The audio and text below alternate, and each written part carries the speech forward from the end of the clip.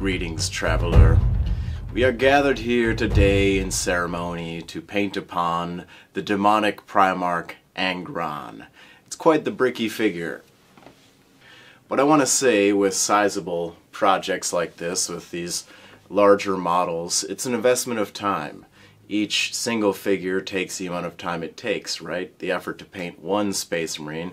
Well, when you have something this size, it's like 100 Space Marines. So just keep that in mind. I myself am finding myself, I'm hitting a bit of a wall with this. There are certain points in the process that mentally I'm done with, but you just have to keep going. So I would say the best way to get through moments like that is with a good audiobook or a podcast, and just sit down, work for an hour, take a little 10-minute break, work for another hour. You know, just really, you have to clock some time in there. Anyways, let's get on to the lesson. Audio is a little screwy in the first portion, but it clears up quickly. So I hope you have your sunglasses at home, because when you put them on, you will be seeing what I see. Let's get into it. To form the foundational color, I've just mixed together Imperial Navy, Black, and Dragon Red from the upcoming Warpaints Fanatic range. Let's give me a nice murky purple base coat to begin from. So let me get that laid down, and then we will crack on. And also, before I get too far on the red, I have Matte Black and Thunderstorm mixed up from the Warpaints airline. I'll be catching all of the wing flaps. Yes, technical term. I'll be catching all of those with a nice cold black. Okay, and with a couple coats of that in place, giving me a nice dark midnight blue, I've added a little bit of matte white to the equation, just bringing things up ever so slightly. Just keep your airbrush at the right angle. Keep in mind when these wings are finally attached to the model, they're going to be angled like so. But yeah, I think I can get by with just a few thin layers of this laid down. The rest of the highlighting can be taken care of with the brush. You can probably shade things maybe with the airbrush uniformly, but this will be good for now, and I can get back to the red.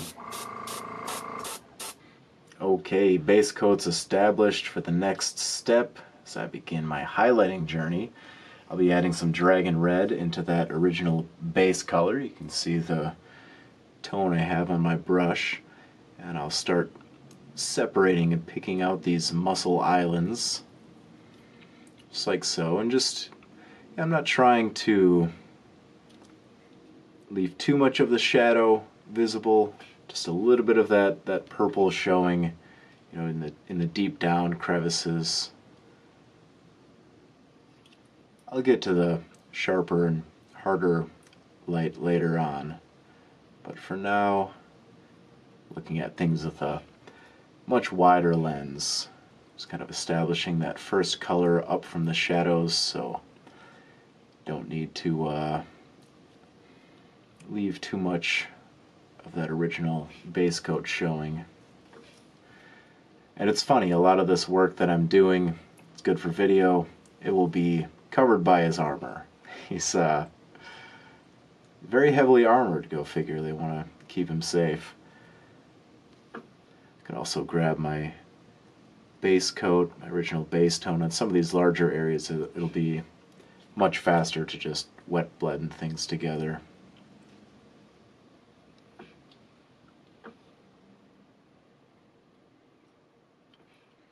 Yeah, just like so, getting things established.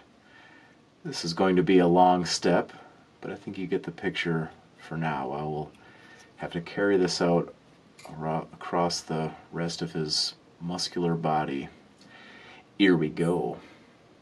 Okay, stepping right along, not too bad. You can see some volumes coming into place in some areas. I mean, he's a very large model, so it's going to be a tough hill to climb. So let's focus on the face for now. I'll be taking some pure Dragon Red. It's a very textured area. His facial details are always most important. And I'm going a little more narrow with my highlights. Before I was covering more of the broad surfaces. Even on the face, I'm looking at the muzzle as just one piece. But now as I start to highlight, I'll be separating things a lot more, dialing into tighter points of light, making extra sure to pick out every fine edge right along the gums here, down this spiky goatee that he has going on. There's a lot of little textures to play upon, and I want to play upon them in many thin diluted layers, just ever so slightly bringing things along.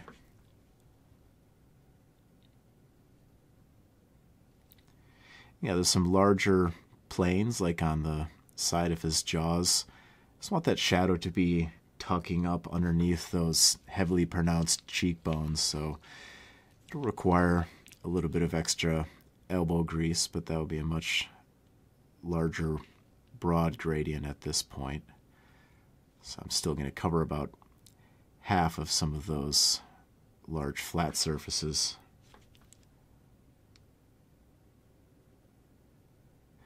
I'll keep working along, but this is a very big step up, and I like that. Pulling away from the shadows quite considerably with this next tone, but I'll be able to play with the transparency, get a nice variety of various dragon reds depending on the transparency. So I'll keep working along on this. You can see me just slowly building up the textures. Alright, we'll have a look back for the next step. Alright, now we're getting somewhere. Look at that red face. This next step is going to be very gradual, and taking these gradual steps is a way that I can keep myself in check and make sure I do a very detailed job for the golden demon.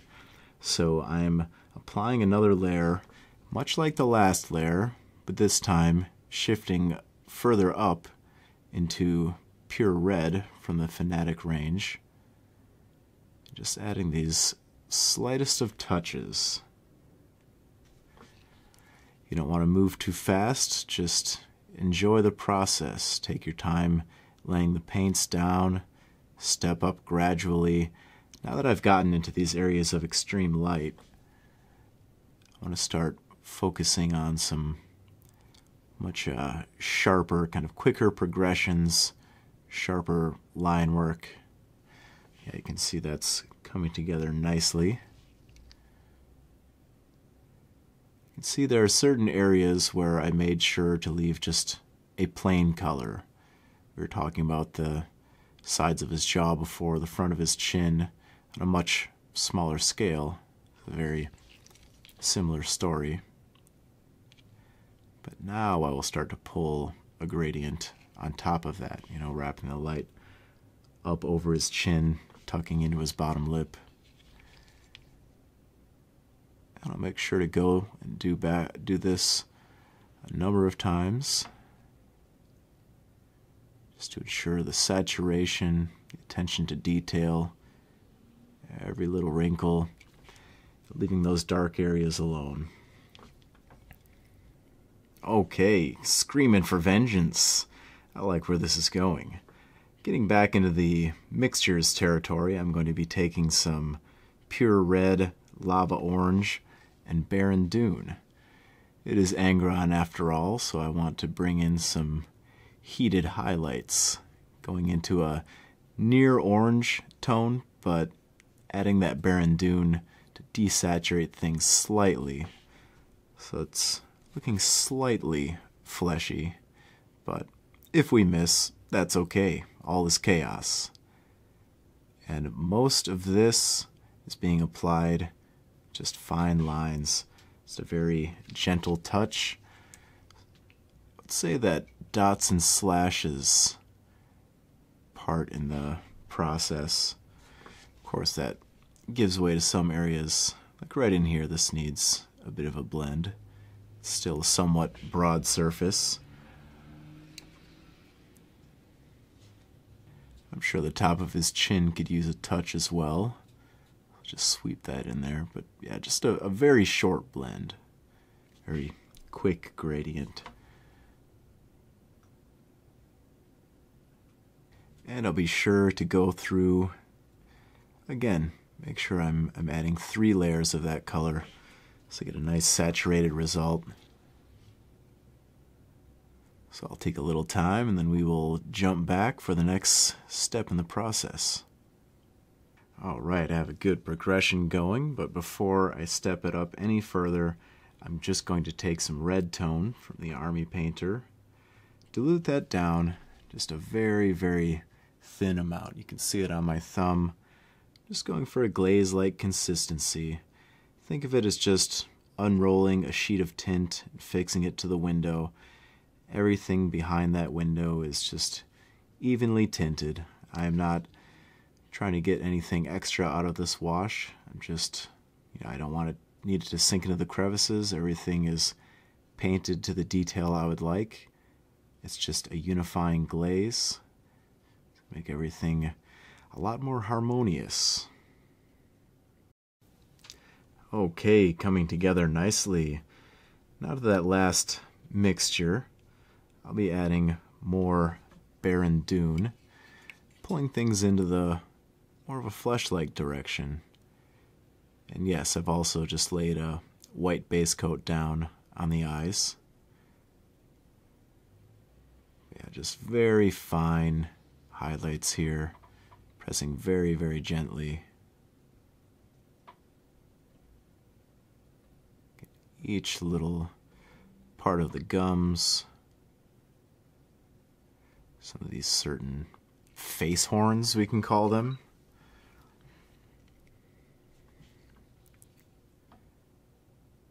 Yeah, even on these small protruding rounded bits of lip and or gum, I think he screamed his lips off. But even those little rounded pieces as they come out and away, I just want to catch the outermost facing edge of that. You can see me attempting to just gently press and missing as I'm slowly finding my way closer to the model. His hair fell off, that's okay. Even those very small, shallow textures, I can try to add some dimension to that. So I have a lot of balancing to do at this stage, and I'll be taking my time. But here and there, as I'm working along, I'll also bring a small amount of white into that mixture.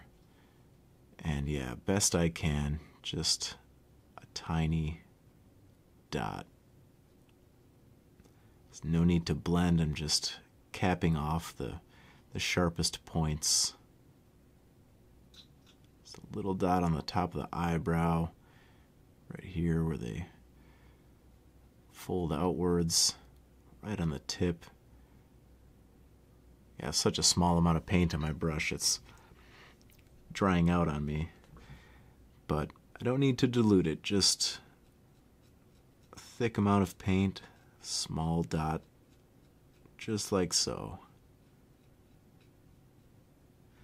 Yeah, that'll wrap it up on the skin. I have a lot more to paint on the rest of the model. Let's talk about these teeth and the tongue next. Okay, time to take care of some of those facial features. I'm going to move back in my progression. That second color I'd used to highlight the skin, I think that'll make a nice foundation for the tongue. Just a deep off red. Sort of stipple that in place to get a little tongue texture, some chaotic taste buds. And then I'll just slowly add amounts of Barren Dune to that. Give them this sort of plum color. I might want to wet blend some of the stippling. Yeah, there we go. Yeah, I'll have to play with that a little bit. That'll be the basis for the tongue. Let's go a little bit brighter. There we go, trying to pull just a little bit of a implied reflection to make it look slightly shiny.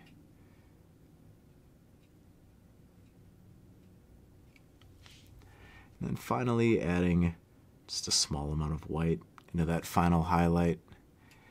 I may not need more than 3 dots.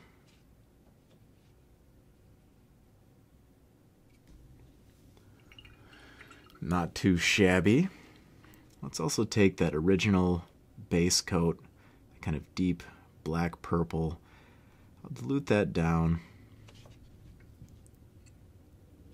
a little bit further than that. Okay, here we go. I've added a little bit of black to it. I'll take most of it off on my glove. Just kind of slide it towards the back of the tongue. Try to catch some of that, the inside of the mouth. Just a thin glaze though, kind of blending back with that. And then finally, I'll come in with a dot of white.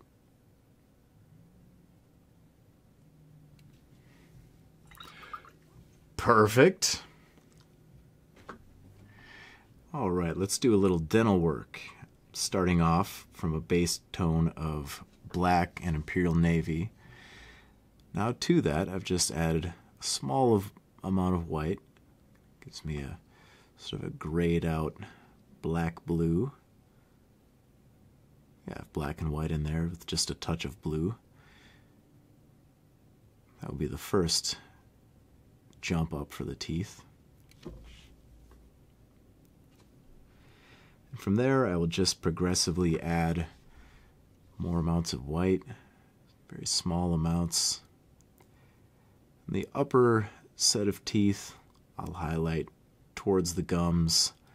On the lower side, I'll bring those reflections up towards the tips of the tooth.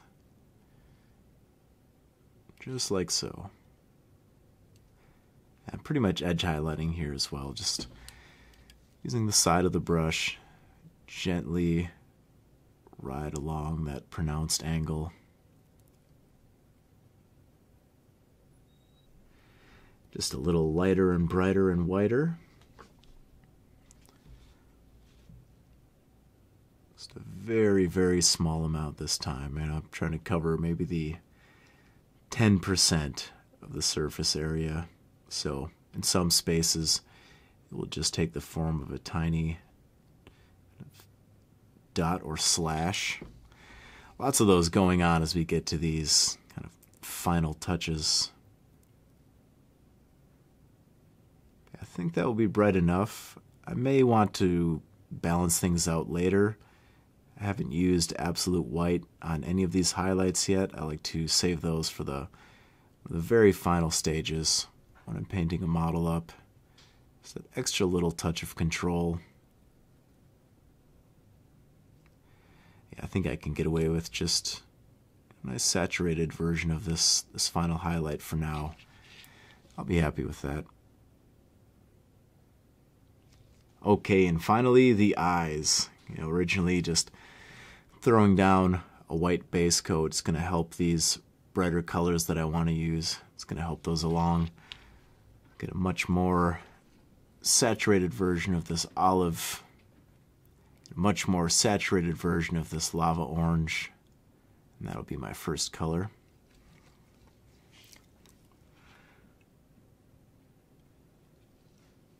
Following that, I will jump up, just use,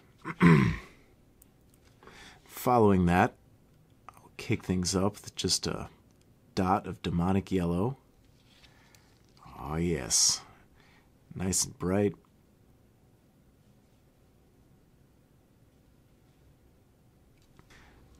Then just adding a small amount of white into that demonic yellow. Ooh boy. Holding my breath in between brush strokes. Barely able to see, but we all know it's there. Just that final jump up, the brightest of yellow. To finish those eyes off, I think it's proper we give him some demonic style cat eyes. But I'll mix some of that original dragon red in with my black. Just keeping everything on brand in the team colors. Even the pupils can have a slight touch of black, but they are hard to reach. Deeply submerged in the model's face, these beady little eyes. There we go, that's one, but looking in the wrong direction, I would say.